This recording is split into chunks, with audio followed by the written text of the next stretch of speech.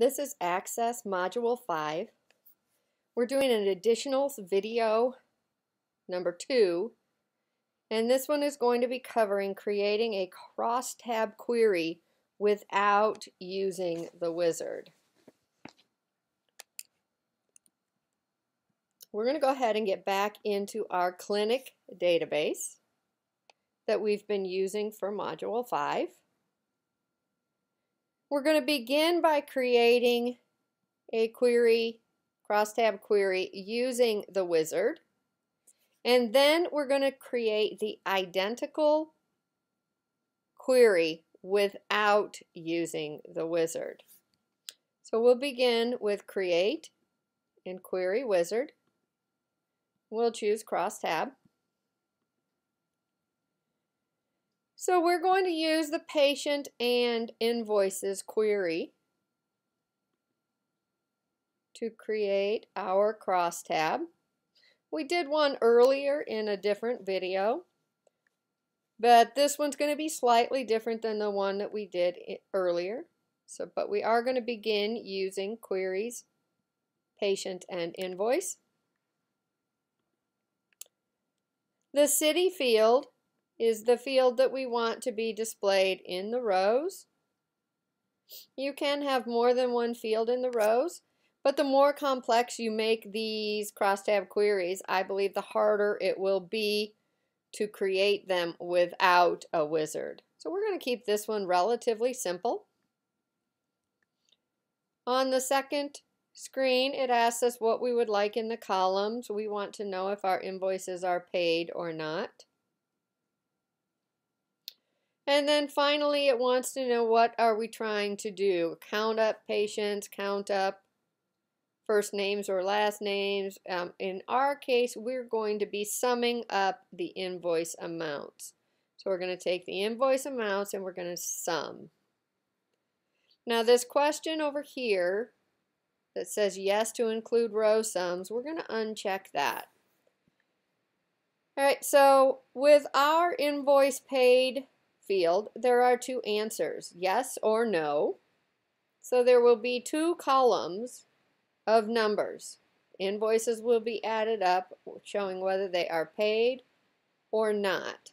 Now, if I check this box, I would also get a third column showing me the total of all invoices. If I don't want the third column, then I uncheck that box. Go ahead and say next. We're going to leave this name the same. It added a 1 at the end because we'd already created one crosstab query with that same query as the starting point. So we'll say finish. You can see we got all of the cities, paid or unpaid. We did not get the total. We already went over changing column headings in the other video, so we're not going to be doing any of that in this video. We're just going to look at how to create this exact same query. So if you go over onto the Home tab, you can then switch to Query Design, and now you can see how this is set up from our wizard. And you can see that it has a special row down here called Crosstab, and it's also utilizing the total row. So let's go ahead and close this query. We're going to scroll down and find our query called Patients and Invoices. Do a right click on that and say Copy, and then right click again and say paste. All right, we're going to change this. Get rid of the name. We're going to change it to Query Crosstab No Wizard.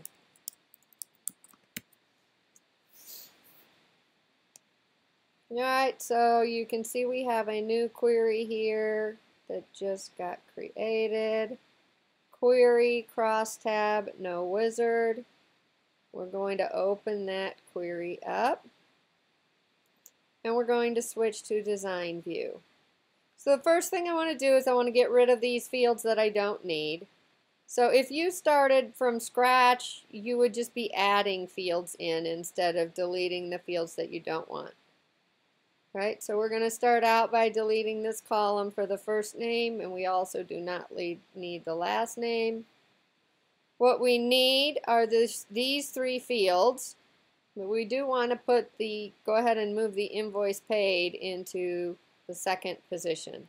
So you want the fields in this order: in the city, the invoice paid, and the invoice amount. Now you can see right now we do not have the crosstab row or the total row. So we're going to come up here on our Query Tools Design tab, and in the Queries Type group, we're going to change this to Crosstab. That adds both the crosstab row as well as the total row. So now what we have to do is we have to specify in the crosstab row what each of these fields is used for. You can see you have three options in there. You have the column headings, the row headings, and the value that is being used mathematically. So our cities were in the rows. Invoice paid was in the columns. So row headings for city, column headings for invoice paid, and then the last one we use the invoice amount to calculate our values. So now we are then going to change this to sum. And then click Run. Now you can see we have the exact same query that we had a minute ago, and we created it without the wizard. My personal preference is to use the wizard, but you will have to do it without a wizard in your homework. And that concludes this video.